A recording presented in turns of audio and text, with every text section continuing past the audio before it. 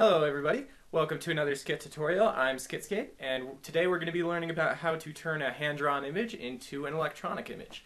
So let's begin. Alright, so the first thing you want to do is you want to hand draw your image. This is the image I drew for what was once on my channel. That's just so you can get a look at it. And so what you're going to want to do, I recommend you do it on a separate sheet of paper like I did right here. And then we're going to scan it into whatever scanner you have. Hopefully you have one, and then you're pretty much good after that, and then we'll explain from there.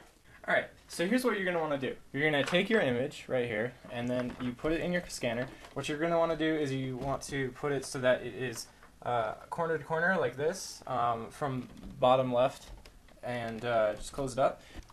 Alright, so once you've gotten your image in your scanner, you go to Photoshop and you go File, Import, and you find whatever your scanner name is and you just click on it. It'll automatically scan it, and it depends on whatever kind of scanner you have. If it's an HP, you just press Accept, and then it'll give you something like this. So then this isn't exactly what you want, obviously. So what I did is I created a new layer, and then I got my line tool, and I set it to 3 pixels as the weight, and I just kind of slowly went over it. Oops, that's the pixels. Here we go. So you just kind of go outline it, and yeah. So obviously that takes a little bit, but it's definitely worth it. So I'll come back to you guys when I finish. Alright, so I've outlined it up here, and it just basically looks like this. I've also colored it too. I got a little crazy. So this ends up what you're kind of at, and then what I did is I colored it. So we'll added shading. So first you add shading, so there's some shading for you, and then you kind of just color it with colors that you feel would be appropriate to it. So you might want to take a picture of your character and take colors from that using the water drop tool, or yeah, I think that's what it's called. And so then this is what it should look like when you're done, kind of, with color. I'll put it to 100% so it's good quality. Like that. So yeah, I hope this helped you guys.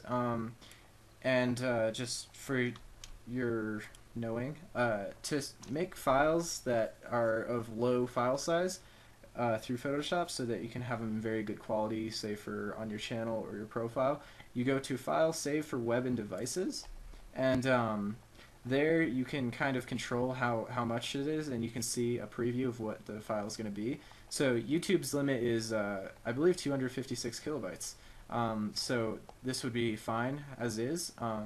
This is the maximum settings you can do, but you can take the quality down to limit the file size, and you could also bring the blur up to make the file size even, more less, I guess. And it gives you a preview of what your image will look like, but with full quality it still makes it for me on this one. So huzzah, I guess.